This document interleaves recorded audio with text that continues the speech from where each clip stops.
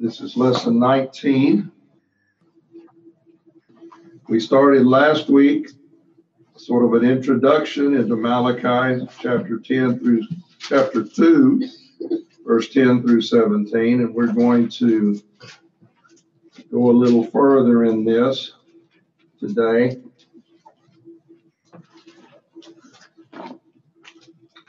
Many of the things that we have talked about in the past, we're going to have to remember as we begin to dig into what God's Word says to us about this passage, because there's a lot of things that are interconnected in this passage. So first of all, you remember a long time ago, and we've talked about this several times, we talked about the difference between a root sin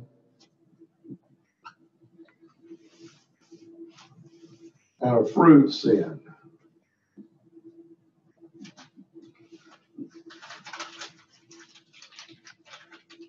And until we can confess a fruit sin all we want,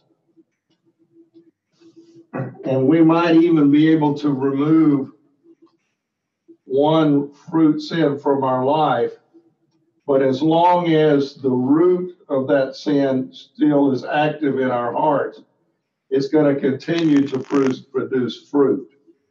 And the fruit might look differently, but it comes from the same root. So,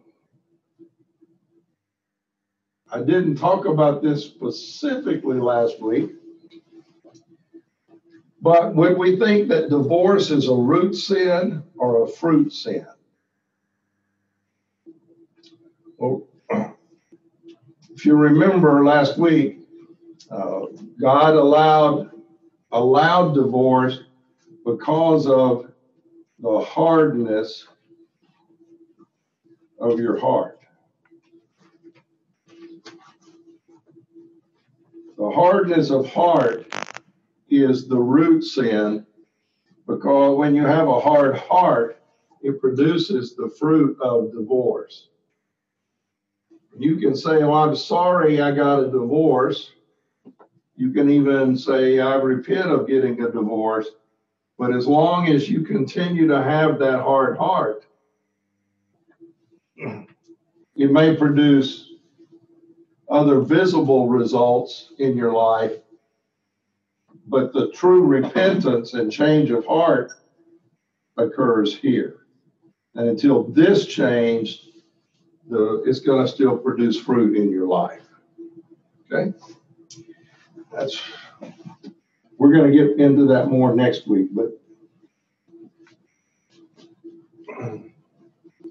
next question. So if we look at Matthew chapter 1, I talked about this a little bit last week, but I want to come back and touch on it again. Matthew chapter 1 is the genealogy of Christ. And they start with Abraham, and they trace the genealogy then down to Joseph, the husband of Mary. And then in another place, it traces the generations it traces back Mary's genealogy. But in verse 5 of Matthew chapter 1, it speaks about a man named Salmon, Salmon.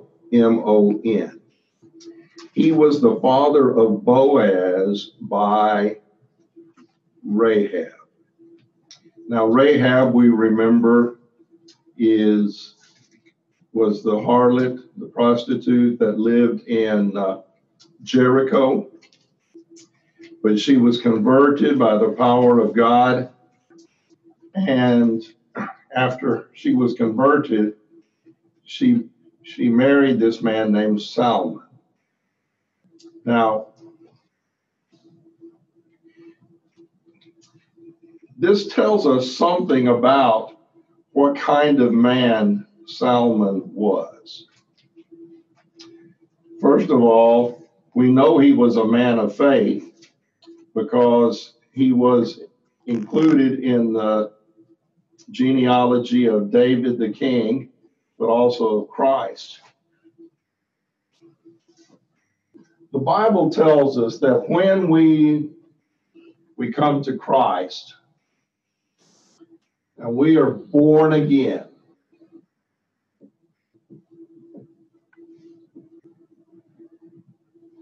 we become new creatures. Old things have passed away, all things have become new. Now, that's a very beautiful concept to think about.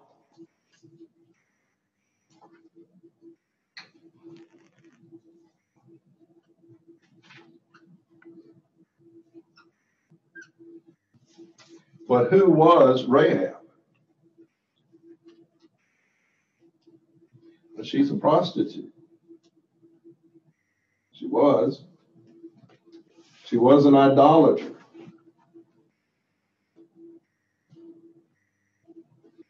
Now, if your son or grandson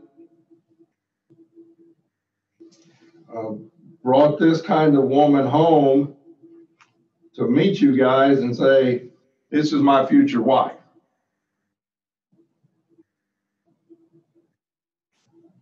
now it's not now this is not a theory anymore. This is reality. Is this girl worthy to be married to your son or grandson? And what kind of a man would be willing to accept this woman as his wife? Wouldn't it have to be the kind of man that knows the reality that once we are born again and we become new creatures, the old things pass away, and she is not known for what she was. She is known for what she is now, which is a hero of faith. And she's mentioned in the Hall of Fame of Faith in the book of Hebrews. You see, it's one thing to talk about it in theory. Oh, yes, we're forgiven. All our sins are taken away. We're born again. We're part of God's adopted children. It's a new family. We're new creatures. The old things have passed away. Until that kind of person is going to be married to one of your children or grandchildren. See, then it's not theory anymore, it's practice. But what kind of man was Solomon? Well, we don't know. But we know that he was a man who believed this because he married her. And who was their child? The child was Boaz.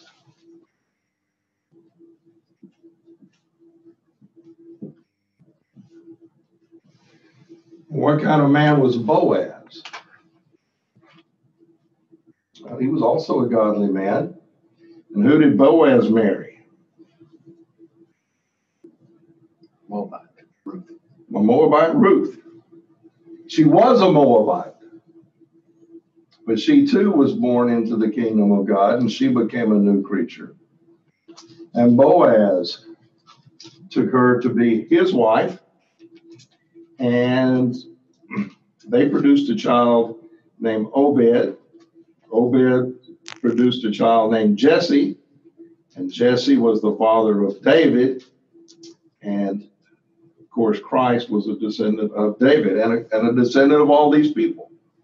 Now, it's unusual when we read the genealogy of Christ or of anybody else, it's unusual for the woman's name to be mentioned. Normally speaking, it's just the husband's name. But here we have two women who were mentioned by name very specifically, and women who were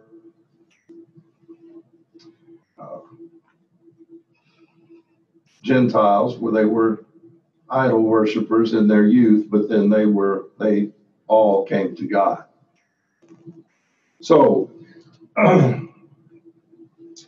can we say, blanket statement, it's always a sin for a child of God to marry a heathen or an idol worshiper, in today's language, a lost person? Well, yes and no. If they were an idol worshiper who has come to God and been transformed by the power of God, and they're born again, they become new creatures, yes, of course. It's not a problem, because the Bible tells us they're new creatures. Old things have passed away.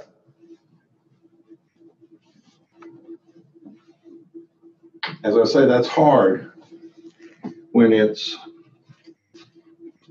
somebody, if they're, in theory, it's easy, but if it's somebody that you know and love, it becomes more difficult. All right, so let's go back now to Malachi chapter 2. Oh, one last question. The question is, can divorce be forgiven? And the answer is yes, but. And so we're going to be looking at part of that yes, but answer today. Malachi chapter 2, starting in verse 10. Do we not all have one Father? Has not one God created us? Why do we deal treacherously each against his brother, so as to profane the covenant of our fathers? Judah has dealt treacherously, and an abomination has been committed in Israel and in Jerusalem. For Judah has profaned the sanctuary of the Lord, which he loves, and has married the daughter of a foreign god. As for the man who does this, may the Lord cut off from the tents of Jacob everyone who awakes and answers, or everyone who presents an offering to the Lord of hosts on behalf of that man. This is another thing you do. You cover the altar of the Lord with tears, with weeping and with groaning, because he no longer regards the offering or accepts it with favor from your hand. Yet you say, for what reason? Because the Lord has been a witness between you and the wife of your youth, against whom you have dealt treacherously, although she is your companion and your wife by covenant. But not one has done so who has a remnant of the Spirit. So that's just another way of saying they have a hard heart. No one who has had a remnant of the Holy Spirit has done these things. And what did that one do while he was seeking a godly offspring? Take heed then to your spirit, and let no one deal treacherously against the wife of your youth. For I hate divorce, says the Lord, the God of Israel, and him who covers his garment with wrong, says the Lord of hosts. So take heed to your spirit that you do not deal treacherously. You have wearied the Lord with your words. Yet you say, how have we wearied him? In that you say, everyone who does evil is good in the sight of the Lord, and he delights in them, or where is the God of justice? Now, if you paid much attention to the news past couple of weeks, you've seen how this last part of that verse we just read is becoming true in America. Those who do evil are praised, and those who are trying to do good are considered evil. These are all characteristics of what happens in a society when there is the loss of the fear of the Lord. Okay, so Malachi 2:10. God asks the question, do we not all have one Father? And this refers back to chapter 1, verse 6, where he says, the son honors his father and the servant his master. Then if I am a father, where is my honor? The Bible tells us, as just a matter of fact, truth, that God is the Father of the Hebrew nation. But we also know that God is the Father of all the redeemed. When the disciples asked Jesus to teach them to pray, what words did he use to teach them to pray? Our Father, who art in heaven. We call that prayer the Our Father prayer. It's very clear that God is our Father. But let's look in 1 Peter chapter 1, verse 17. 1 Peter chapter 1, verse 17 tracks along with what we're looking at in Malachi.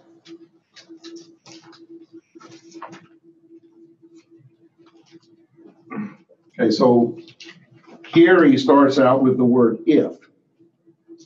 If you address his Father. If you pray, Our Father who art in heaven, or if you pray to God as your Father. If you do that,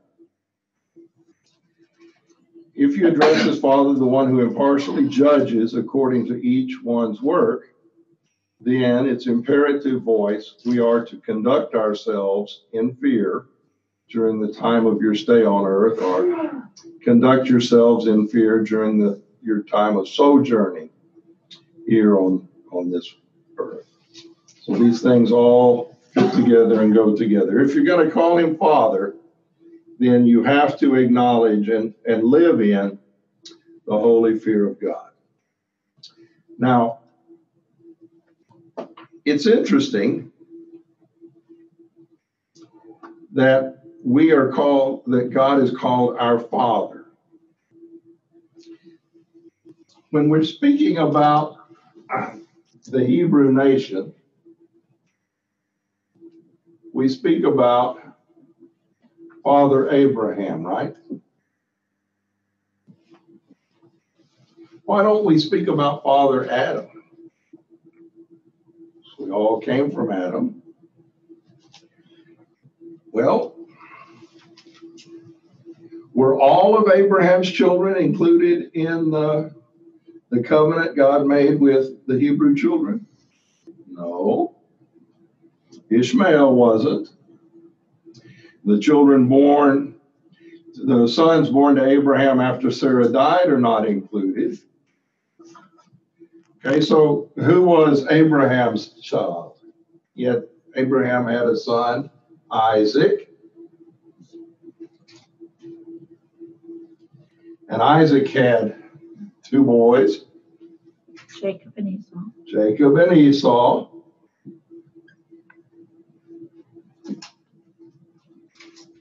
Are Esau's children considered part of the children of God? No. Ishmael's not. I think there was 4 or 5 boys that were born after Sarah died. They're not.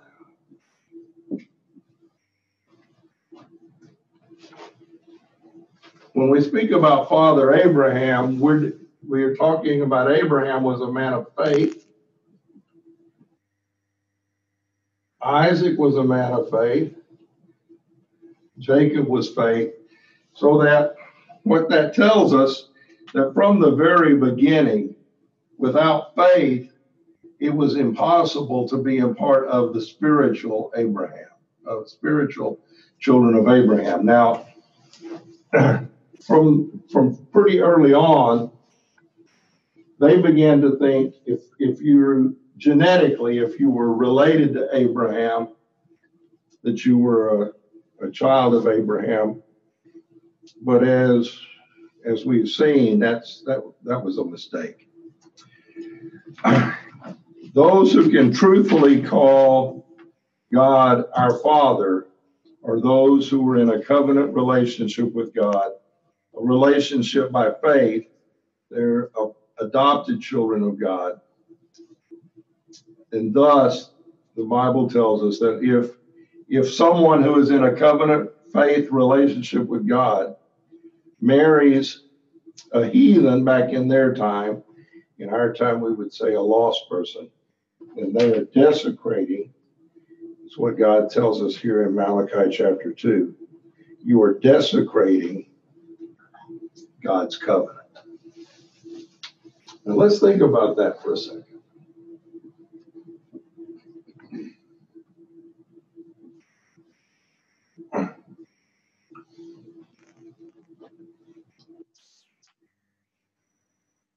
Desecrating God's covenant. Does that sound serious? Yeah, it does.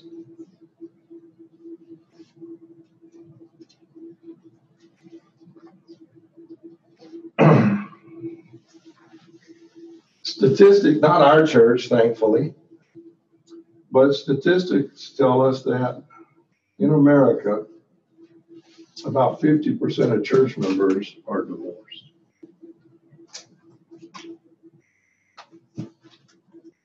That sounds sort of serious. And what we're going to look at today is we're going to see exactly what God thinks about this and what is God's answer. Okay, so God says we all have one Father, speaking about those who are covenant relationship with God. He then asks, why do we deal treacherously, each against his brother, so as to profane the covenant of our fathers? Now, it's a little, we have to learn to see how God uses the language.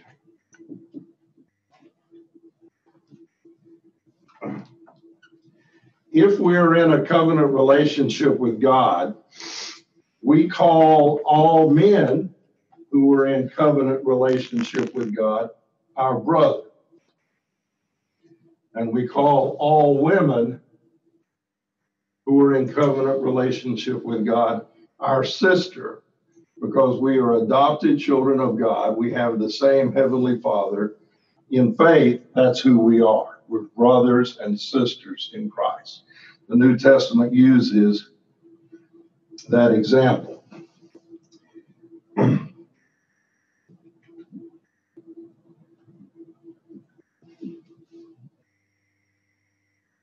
Okay, so just speaking of not in the church, just in the world,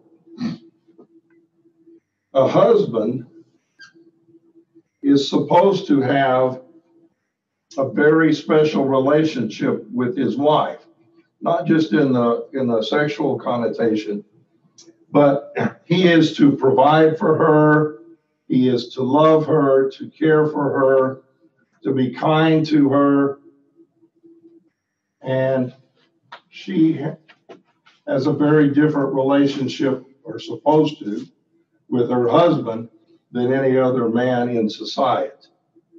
And the requirements, biblically speaking, of how a husband and wife live together is very high, whether they're a child of God or not. But what he's saying here in Malachi is that if you are married to a woman who is also an adopted child of God, that God holds that man to a higher standard. Okay, so I'll try to give it to you in maybe a way that makes it a little easier to understand. So to the dads, if your wife's husband was not showing, if your daughter's husband did not treat her right and show her the kind of respect and love that you think she deserves, how would you feel towards that guy? Would you not hold him to a higher standard than you would just somebody married to some other woman that you don't know? See what I'm saying? That's what God is doing. He's saying to us men, yes, she's your wife, but she's my child. And if you deal treacherously with her,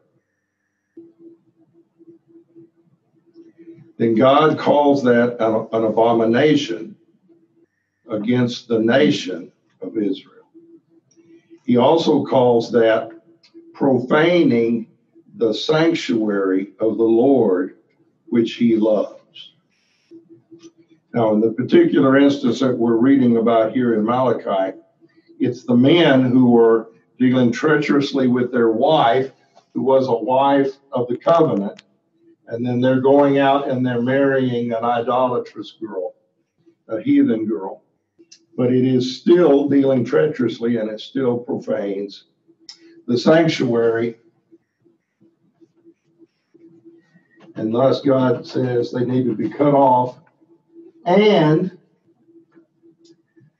the person who offers an offering for them, that's in verse 12, who presents an offering for them should be cut off also. Okay, so why is this so? Well, in Exodus chapter 19, let's go back and just look at some of these verses. I think most of them will be familiar to all of us. We talked about this from the perspective of the New Testament a couple of weeks ago. Exodus 19, starting in verse 4. This is God speaking to the people while they're on Mount Sinai. God says to them, "Now, then, if you will indeed obey my voice and keep my covenant, then you shall be my own possession among all the peoples, for all the earth is mine." Now, the words there that it says own possession, sometimes also translated special treasure. It speaks about the special relationship that people who are in covenant with God have with their Heavenly Father.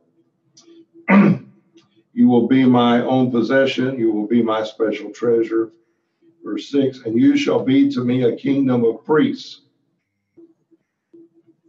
and a holy nation. These are the words that you shall speak to the sons of Israel.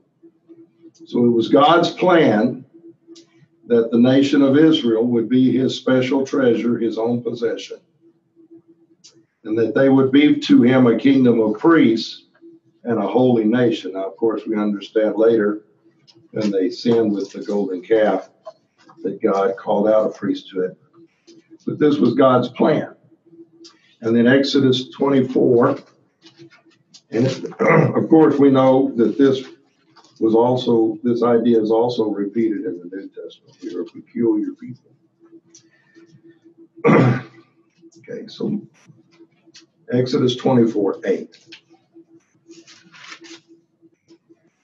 Moses took the blood and sprinkled it on the people and said, "Behold, the blood of the covenant which the Lord has made with you in accordance with all these words." So as they entered into the covenant with God, Moses sprinkled upon the people the blood, and it's called the blood of the covenant. Now, thinking about us living in the New Testament, was it the blood of a bull that was sprinkled upon us, which brought us into the covenant with God? No, it was the blood of Christ.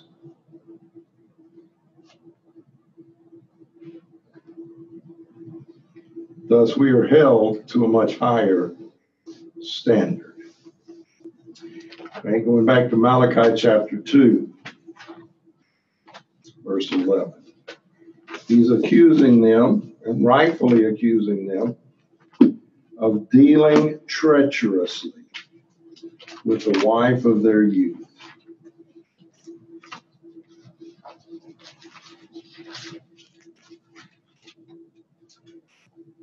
Judah has dealt treacherously.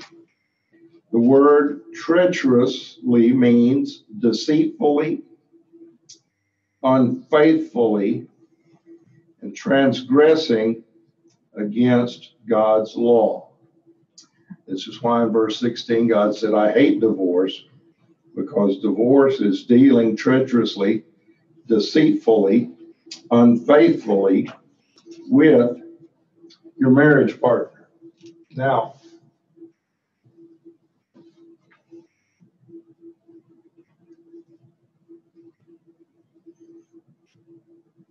we've got the beautiful young lady and the groom, and they've come to be united in the marriage ceremony. Now, of course, we understand that there are some legal requirements by the government where you live that must be met before there can be a marriage between a man and a woman. But when we make our vows, we are making our vows before God.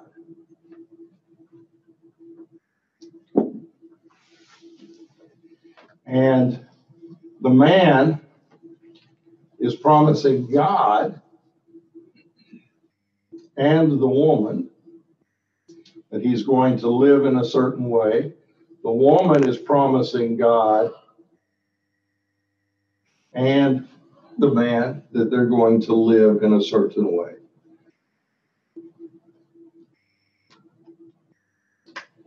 The vows are made before God. You're promising God. Now, maybe you didn't realize that when you got married. Maybe we want to forget that sometimes, but in reality, we are promising God. And so when we deal unfaithfully, treacherously, deceitfully between the husband and wife, we don't like to think about it, but we're also doing that against God. And that's what God is trying to tell us about here. If we're not true to our marital vows, then we are dealing deceitfully and treacherously with our spouse. We're dealing treacherously and deceitfully with God.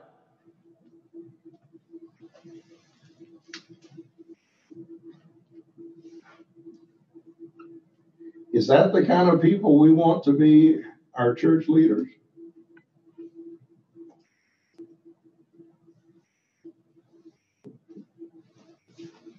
It doesn't seem super wise to me. Now, this next part is a little more difficult to understand, but we're going to do our best. Not only has Judah dealt treacherously and been an abomination committed against Israel in Jerusalem, because Judah has profaned the sanctuary of the Lord. Because of divorce, they have profaned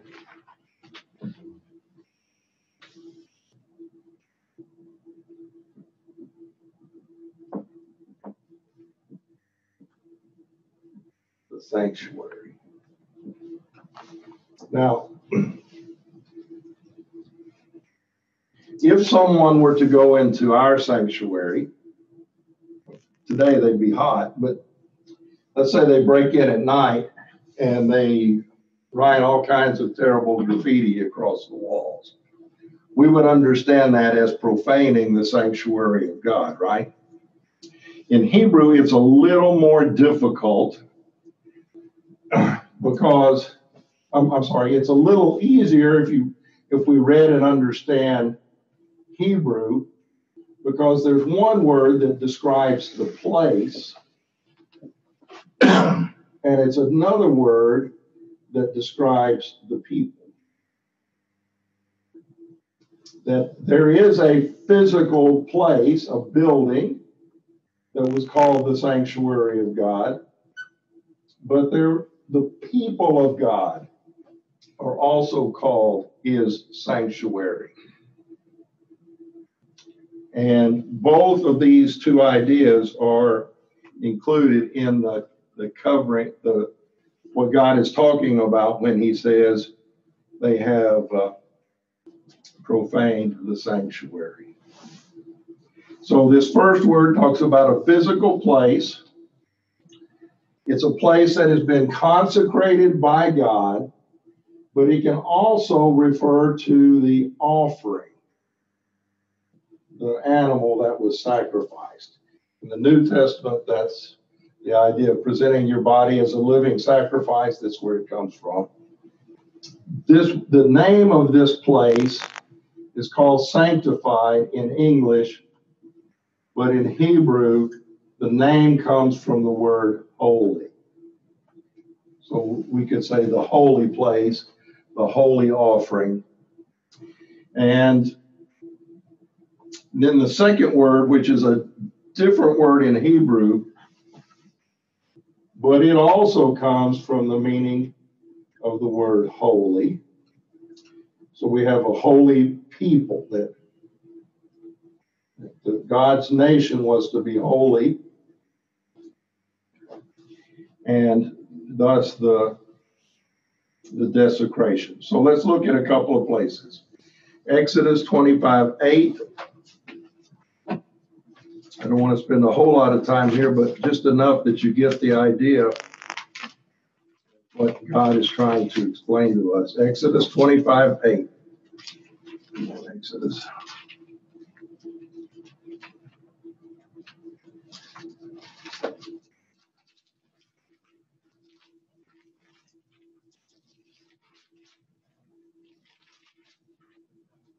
Exodus 25:8. This is God speaking about the construction of the sanctuary. Let them construct a sanctuary for me, that I may dwell among them. Now we know, of course, that God does not need a building to live in, but to teach us something, he said, let them construct a sanctuary for me. It's a holy place. And then in Numbers 10:21, again, we see this same meaning.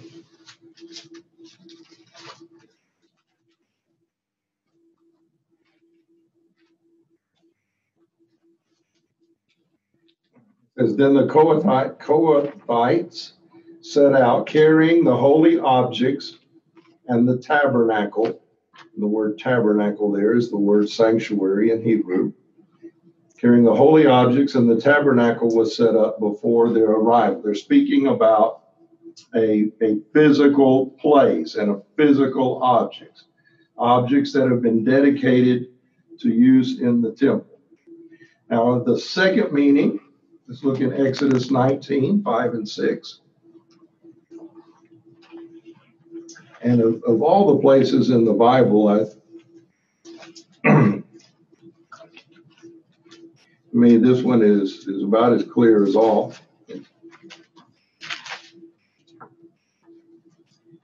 God says, now then, if you will obey my voice and keep my commandments, then you shall be my own possession. In Hebrew, it would be my peculiar treasure, and the holy nation, you should be my possession, my peculiar treasure among all the peoples, for all the earth is mine. And you will be to me a kingdom of priests and a holy nation. Or in Leviticus 11:45, God says, you shall therefore be holy, for I am holy. He's again speaking about the holy nation, the holy people that God wants us to be. In Psalm 114 and verse 2,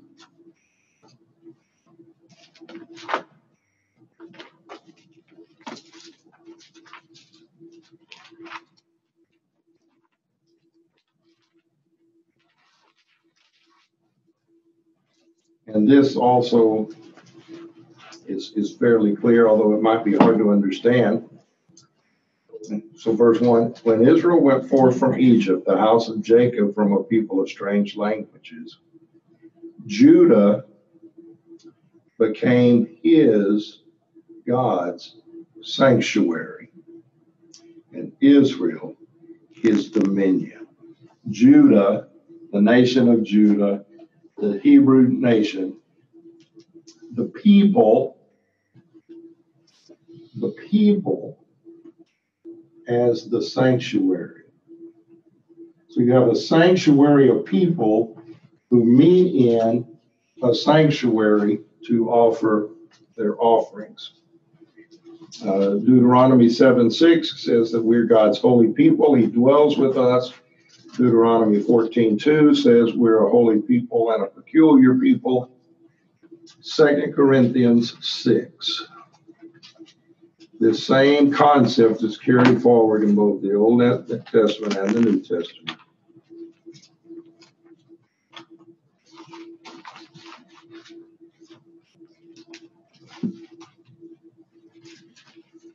Chapter 6.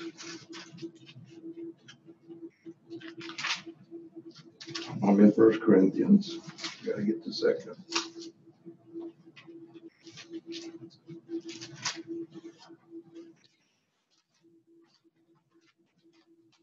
Second Corinthians chapter 6, starting in verse 14. Do not be bound together with unbelievers. For what partnership have righteousness and lawlessness, or what fellowship has light with darkness?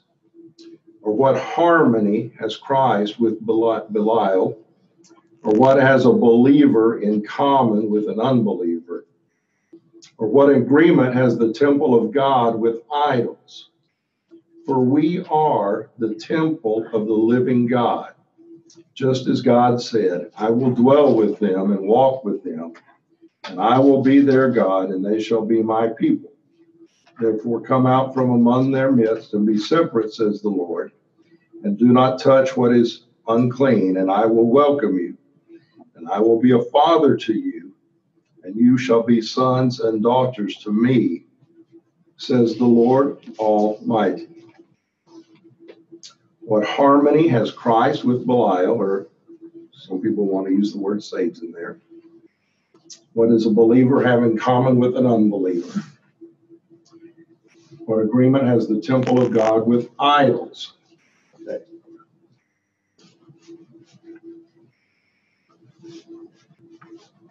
So the idea that God is trying to help us to understand,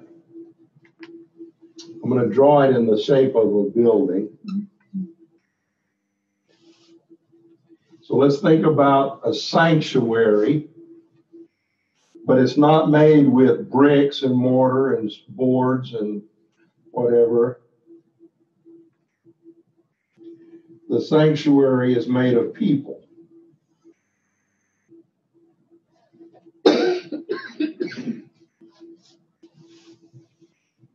And so we take this particular person, says, I want to be part of the temple of God, and I want to be a part through marriage.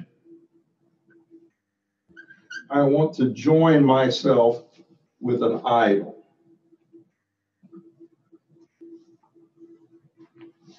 Well, that desecrates the temple.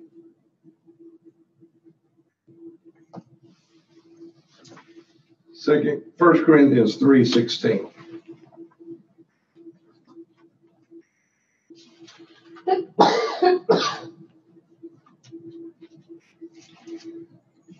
Do you not know that you are a temple of God, and the Spirit of God dwells in you? If any man destroys the temple of God, God will destroy him, for the temple of God is holy, and that is what you are. And then the same 1 Corinthians, now we're going to go to chapter 6, starting with verse 15.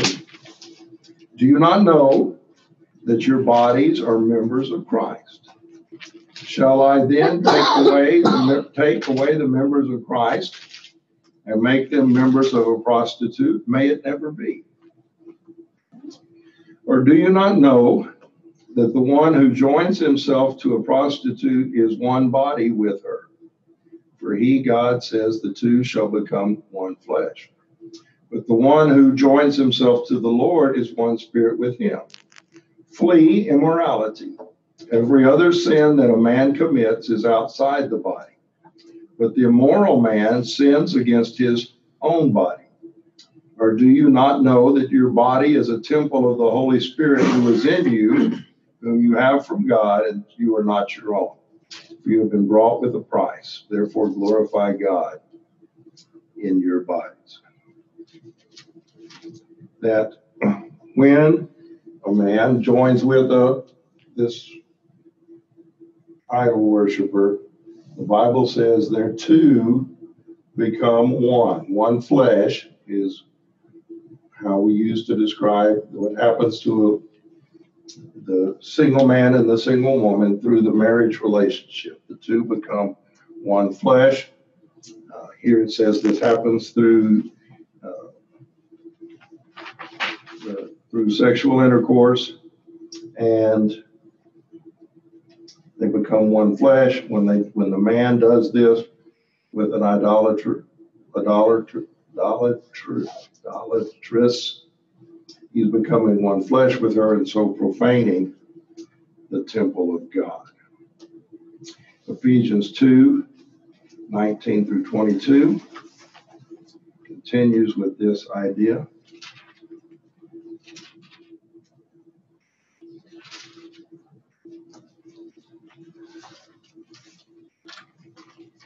So then, that means once we are in Christ, so then you are no longer strangers and aliens, but you are fellow citizens with the saints and are of God's household, having been built on the foundation of the apostles and prophets, Christ Jesus himself being the cornerstone, in whom the whole building fitted together is growing into a holy temple in the Lord, in whom you also are being built together into a dwelling of God in the Spirit.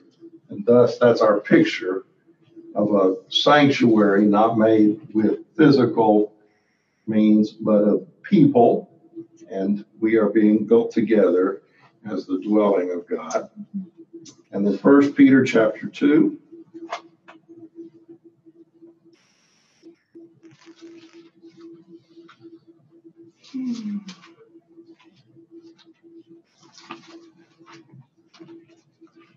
Verses 4 and 5. And coming to him as to a living stone, which has been rejected by men, but is choice and precious in the sight of God, you also, speaking about us, as living stones, are being built up as a spiritual house for a holy priesthood, to offer up spiritual sacrifices acceptable to God through Jesus Christ. We are the living stones if we've been born into the kingdom of God, and we are being built into this living sanctuary. And then the beauty of this, then, of course,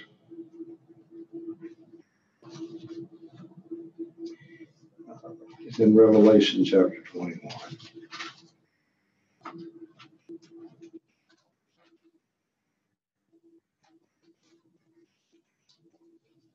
Revelation chapter 21.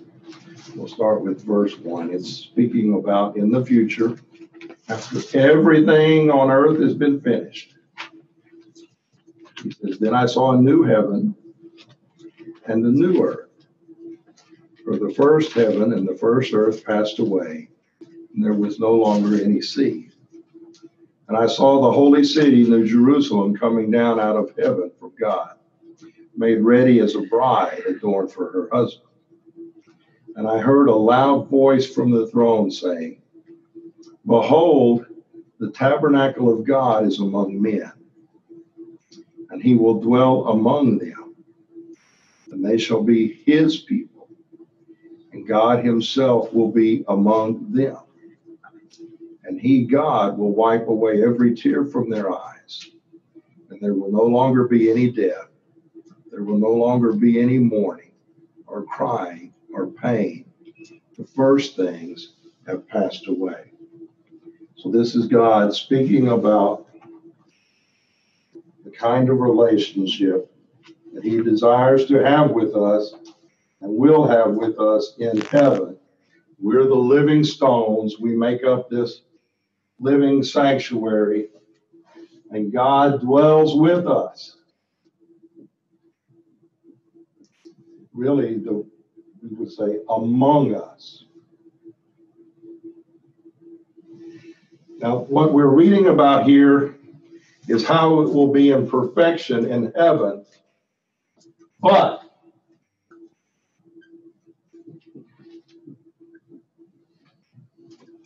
that is the picture of what God wants to have among us here on this earth. And we call it a church. Church should be a body of believers who dwell together in harmony with each other and with God. And when the world sees this, then the world is convicted, and they too want to have a part of this. But when the body is fighting with each other, they're destroying the unity and the holiness of what is supposed to be God's sanctuary, not a building, but the people. That is called dealing treacherously with each other. And divorce among believers is one of those things that can happen. It's a fruit, remember, it's a fruit, it's not the root. Now then, how do you fix this? When we find ourselves in this position, how do we fix it? Well, it turns out, Ezra chapter 9, this has happened several times in history. Happened in Malachi's day. It's happening in our day.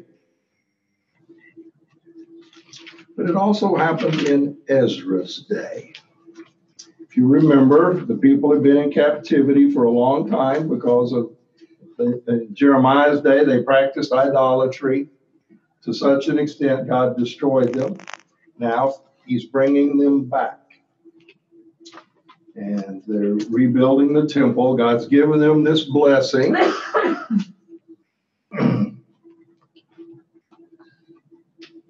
And here is where God is really speaking to us, you and I. Now, when these things have been completed, the princes approached me saying, the people of Israel and the priests and the Levites have not separated themselves from the people of the lands according to their abominations. Those are the Canaanites, the Hittites, the Perizzites, the Jebusites, the Amorites, the Moabites, the Egyptians, and the Amorites. For they have taken some of their daughters as wives for themselves and for their sons, so that the holy race has intermingled with the peoples of the land. Indeed, the hands of the princes and the rulers have been foremost in this unfaithfulness. Now, the princes and the rulers, yes, were supposed to be spiritual leaders of the nation of Israel. So their spiritual leaders have been foremost in this unfaithfulness. When I heard about this matter, Ezra is speaking, I tore my garment and my robe and pulled some of the hair from my head and my beard, and I sat down appalled.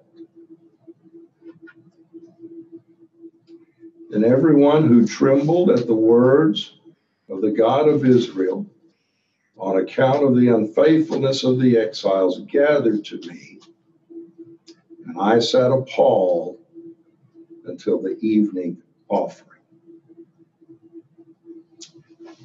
Everyone who trembled, and I think in King James it says everyone who feared the word of the Lord, but it is one of our fear of God words.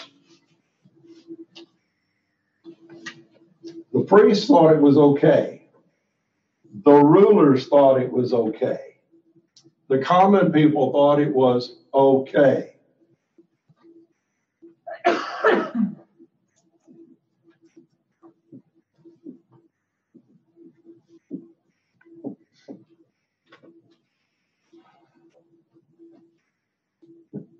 But those who feared God, who trembled at his word, or we can use the words, feared the word of the Lord, they sat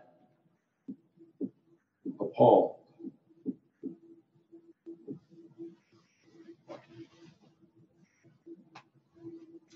If there's nobody that fears the word of the Lord and nobody who fears God in the congregation, there's nobody to sit appalled.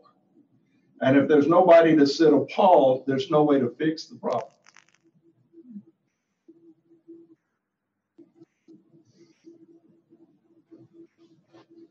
God is trying to raise up among us those who fear God and who fear the word of the Lord. Because without these, there's no one to sit appalled. Without the people who sit appalled, there's no one to make intercession, and there's no way for the people to come back. Okay, so think about America. Or we can think about Russia. It's the ones who fear the word of the Lord, the ones who fear God, who are going to sit appalled and eventually make intercession. And if we have none of these people, then there's no hope. Now, Ezra 10:3. After Ezra has, and those who feared the word of the Lord have sat appalled, after they've done their praying, then God begins to move among these princes and rulers.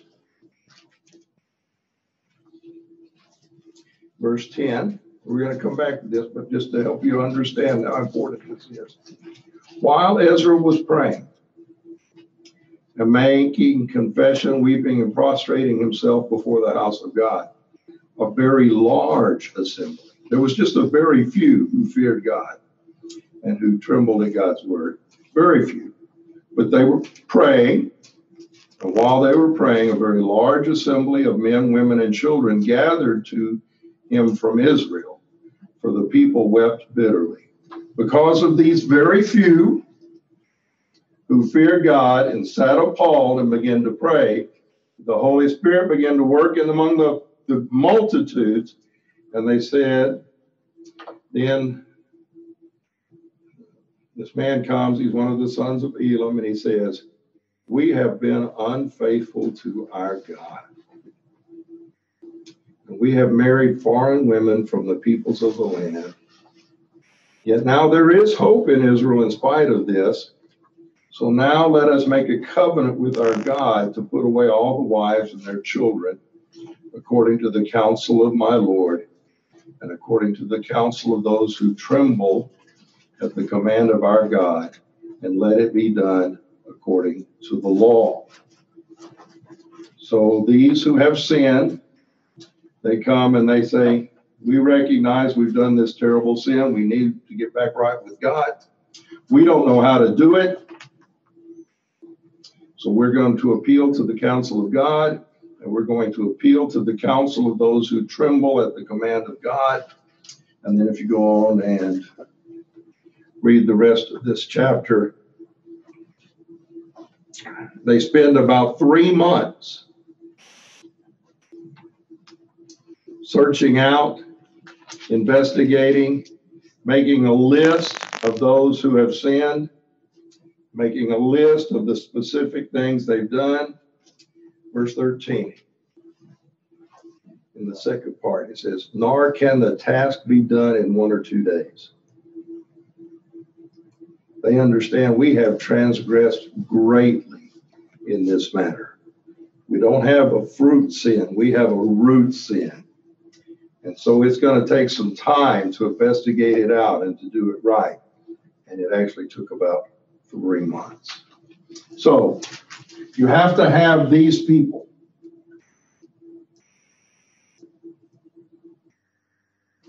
It's mentioned twice. There's a third time where these exact same words are used. Isaiah 66. It may not necessarily be the exact same words in your translation of the Bible, but in Hebrew it's the same. What verse we're going to look at is verse 2, but we're going to start in verse 1. Isaiah 66, 1. Thus says the Lord, heaven is my throne, and earth is my footstool. Where then is a house you may build for me? And where is a place that I may rest? He's not speaking about an earthly building. For my hand made all of these things. Thus all these things came into being, declares the Lord. But to this one I will look. This is God. But to this one I will look. To him who is humble and contrite of spirit, and who trembles at my word.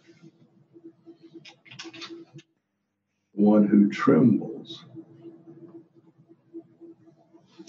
at my word. Now in verse 5, it's the same word. Hear the word of the Lord, you who tremble at his word. Your brothers who hate you, who exclude you for my name's sake, have said, let the Lord be glorified that we may see your joy, but they will be put to shame. Now,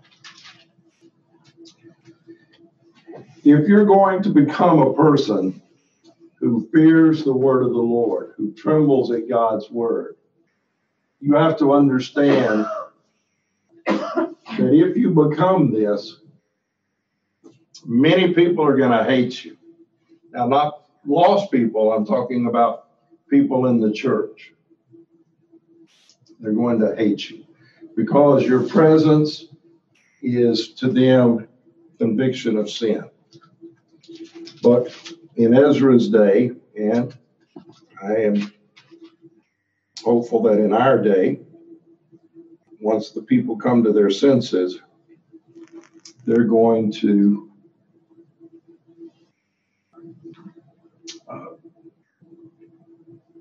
come back and seek out those who tremble at God's word.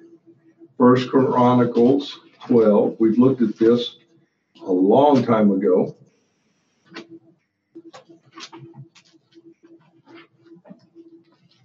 I want to refresh our memory because it's talking about the same kind of people. 1 Chronicles chapter 12, verse 32. In this particular time in Israel, there was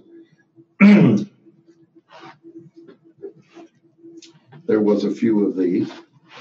Of the sons of Issachar, men who understood the times with knowledge of what Israel should do. Their chiefs were 200, and all the kinsmen were at their command. So it's a small group of people. They're men who understood the times and who had knowledge of what Israel should do. They were men who trembled at God's word. So that's describing the kind of man Ezra was. So let's go back to Ezra now in chapter 9. Men who understood the times and had knowledge of what they should do. They come to Ezra, and from 5 to verse 15, they're going through this process They're men who trembled at God's word. They had knowledge of what needed to be done, how to deal with a root sin. You can't deal with root sins in one moment.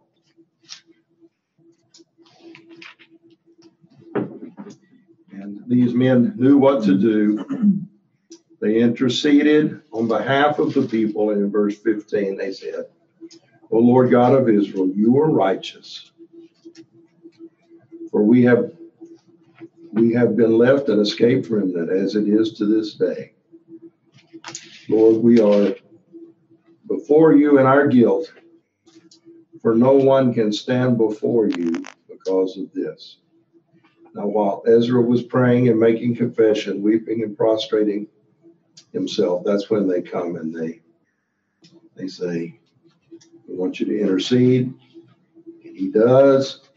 And in the end, they get back right with God.